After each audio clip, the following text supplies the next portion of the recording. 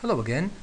The second mutation method we wanted to learn in this series is called the swap mutation. As the name suggests, it's extremely easy. What we do is we have our input chromosome, we just randomly pick two elements and then we swap their positions. It's as simple as that. This method, as you notice, it preserves most of the adjacency information, so not major changes happen in the chromosome. If we look at an example, let's say we have our input looks like this, just a simple integer array. Then we randomly choose 2 points, let's say 2 and 5. And what we do is we just swap them. So 5 comes here and 2 goes there. The Java implementation is extremely easy.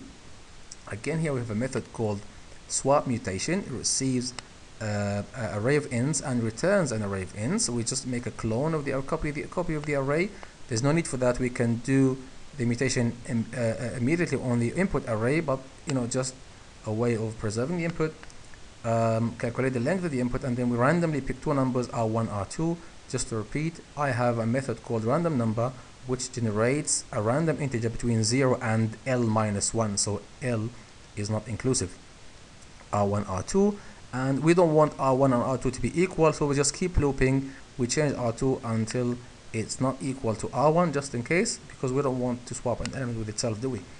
After that, we just do the swap process, the one that we always do in programming. We just hold the first variable in a temporary variable, copy the second variable to the first variable into the first variable, and then we copy the temporary into the second, and we return the array. Nice and simple. As we mentioned, not much changes, so most of the adjacency is kept, but it can work as obviously as the actual input chromosome changes, even though it's a very very small change. Thanks again for watching, and I'll see you in the next video.